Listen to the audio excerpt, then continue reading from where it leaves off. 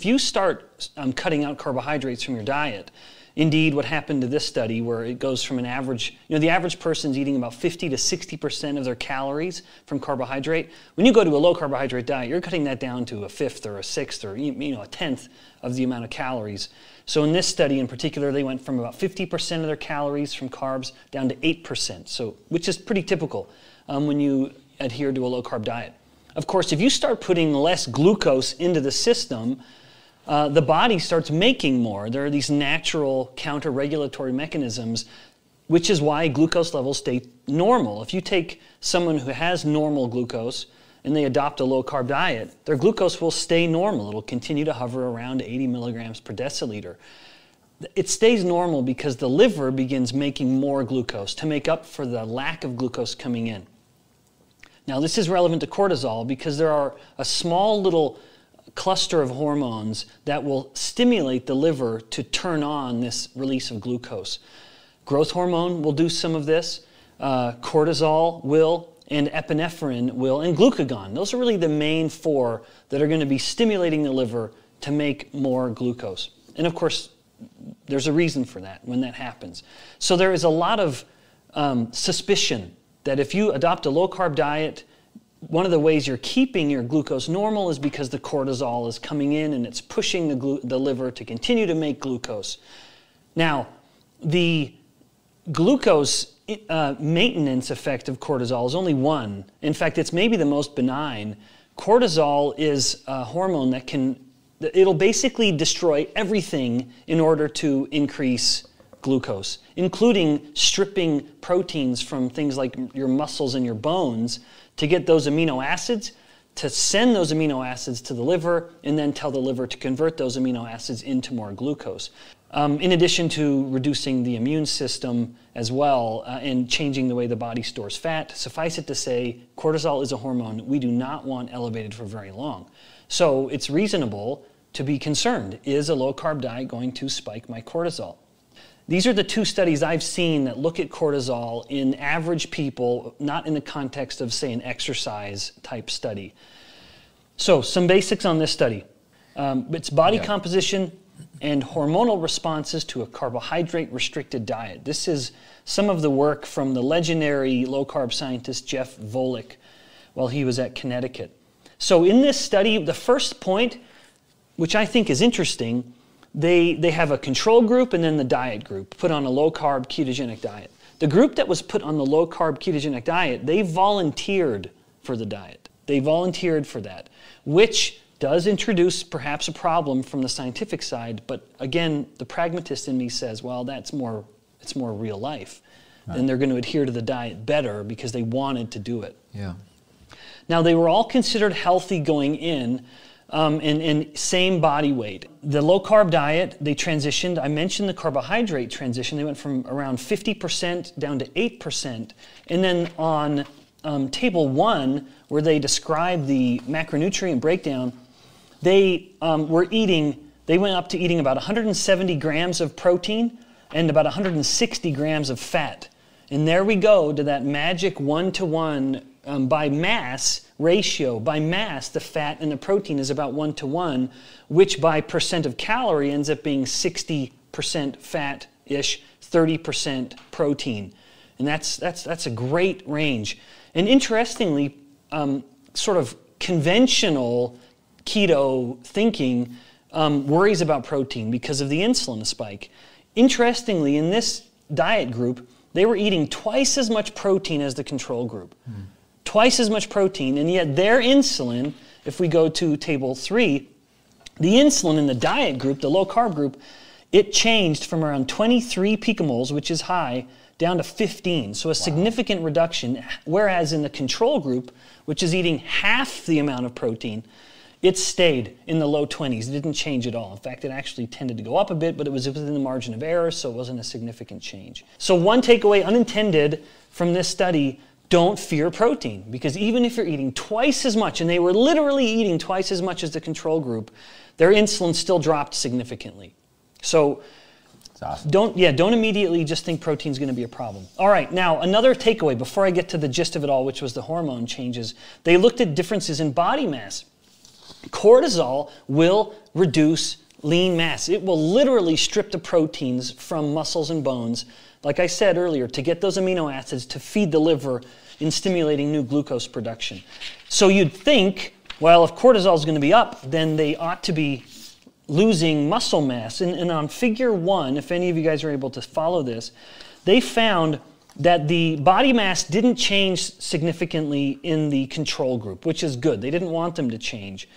Despite eating roughly the same amount of calories, though, the body mass did significantly change. It went down by a little over 2 kilograms in the diet group, in the intervention, the low-carb group. Interestingly, and evidence that we can never just look at body mass total, the sum of it, and know what's happening. We can't just look at the scale. They found that fat mass actually reduced by over 3 kilograms in these 6 weeks, and lean body mass, so muscle and bone mass mostly, actually went up by over 1 kilogram, and it was a statistically significant difference. So this idea that I'm going to adopt a low-carb diet and the lack of insulin or the whatever, it's gonna make me lose lean mass. I'm not going to be able to either retain my lean mass, let alone build it. Well, they built it. They added 1 kilogram, so a little over 2 pounds, just in these 6 weeks, without reporting any significant changes in the exercise. Ben, we can show you hundreds of clients at Insulin IQ and Elevate that we've done. Rarely do we see a decrease in muscle mass over months and months and months. And this is even in the absence of them getting into the gym and doing squats and deadlifts. And they're losing 30, 40, 50 pounds of fat. Yeah. And you think just because of decreased mass, they would lose protein, and they're not, or muscle mass. They're not doing it. It's just staying steady. And they used a DEXA in this study, which is it's one of the gold standards, really. But we're just not seeing it. And they also looked at, lastly, on figure 1, they looked at bone mineral content. And no change. There was no loss of bone mass, which is meaningful because if there's someone listening to this who is beyond middle age, especially a woman, and you're thinking, well, I want to go on a low-carb diet because I want to lose weight, the fear with conventional dietary intervention with low-fat, low-calorie, sure you're losing weight, but you are losing bone mass, in fact, a significant amount of lean body mass. This study suggests that that doesn't have to happen. You can lose fat exclusively while retaining bone mass and even increasing your muscle mass within this 6-week study. So don't assume you have to have that negative, that there's going to be an unintended consequence of losing lean body mass, muscle and bone, as you lose the fat mass. It doesn't have to happen that way. Insulin wants to tell things to grow, but bones can become insulin resistant. Joints can become insulin resistant. One of the interesting things about the joints is that we have to have the joints making this fluid to kind of keep the joint greased. Right. And those cells that make this fluid are very poorly vascularized. They don't get a lot of blood. And so they don't get to see a lot of oxygen. And so they are relying more heavily on a process called non-oxidative glycolysis. They need to use glucose, and a lot of it. And if they become insulin resistant, their access to glucose becomes compromised, thereby compromising the joint because they don't have enough energy. Wow, that's interesting. Yeah. All right. Now, last bit here, and then I'll be done. The hormone pattern, and that's table 3. So they found that I already mentioned the significant drop in insulin in the low-carb group, despite eating twice as much protein, and they were eating 3 times more fat. Glucagon actually tended to go up a little bit. It did not reach statistical significance. The error was too much, but it tended to go up. Testosterone didn't change. And then I don't want to get to cortisol yet. So IGF-1, remember, these guys were eating 2 times more protein, right? And the typical thinking is, so IGF-1 is relevant because people who don't like protein or who are afraid of dietary protein, they say the protein's going to cause cancer, and that's going to be because you get an increase in IGF-1. Because IGF-1, insulin-like growth factor 1, is a factor that is implicated in facilitating cancer growth. They were eating twice as much protein, and their IGF-1 didn't change. It literally didn't change. Not even one single value point throughout the length of the study. And then let's get to the cortisol, finally. One thing that was so interesting here, well, first of all, cortisol did not significantly change and tended to go down by a lot, actually. But the standard error was massive in this study, which I think creates a bit of a problem. But the sum of it was no significant difference. It did not go up, and in fact tended to go down, but it was not statistically significant. So directly challenging the idea that a low-carb ketogenic diet is going to stimulate your cortisol. Now, I told you guys I was going to reference one other study. Let me just mention it quickly. This is a study published last year, actually, in 2019 in the journal Nutrition Research. The PubMed ID, and you guys can look it up with this, it's 30803508. This, in contrast, looked at obese humans and put them on a low-carb diet, and there were a tremendous number of takeaways, including incredible weight loss, incredible improvements in lipids, great reduction in insulin. They did find a difference in cortisol, and so let me briefly share that. From baseline until week 2, the women, the female group, not the men, the women had a statistically significant marginally. It was less than 0.05 but above 0.01, so a marginally but still statistically significant increase. And then by week 8, it was gone. Wow. So at week 2, not in the men though, no significant differences in the men.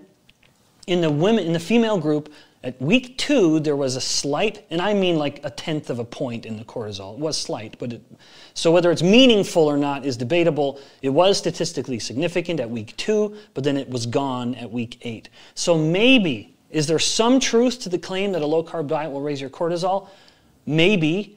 In this one study, in the women-only group, at week 2 there was, but as it continued, it was gone. And that might be just reflective of this transition phase. You've done something very different, and maybe you do need a little more of those gluconeogenic hormones, like cortisol, for example, to help the liver keep the glucose normal in this transition phase, and then you've adapted over the next few weeks and everything's gone back down to normal.